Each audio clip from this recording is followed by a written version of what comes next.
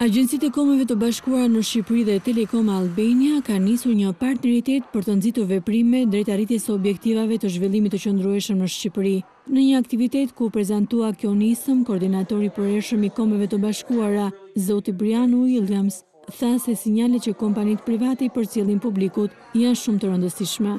Ka shumë mënyra se si këto biznese private mund të kontribuojnë. Ato mund të shohin se si produktet e tyre, në rastin konkret, teknologjia më bashkëkohore, bën të mundur që individët të kenë akses në informacion dhe në shërbime, apo madje të përfshihen në mënyrë më aktive si qytetar me qeveritë e tyre. Ndërsa drejtori ekzekutiv i Telekom Albanias, Dimitros Blatisios, shprehu vullnetin e kompanisë që ai drejton për të forcuar partneritetin me Agjencinë e Kombeve të Bashkuara me qëllim rritjen e ndërgjegjësimit të publikut. Ne kujdesemi për mjedisin dhe paksojmë vazhdimisht konsumin e energjisë gjatë punës tonë.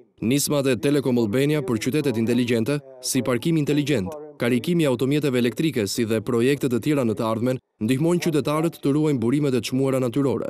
17 objektivat e zhvillimit të qëndrueshëm të miratura në vitin 2015 nga 193 shtete mbulojnë në që të 3 dimensionet e zhvillimit të qëndrueshëm, dimensionin social, mjedisor dhe ekonomik.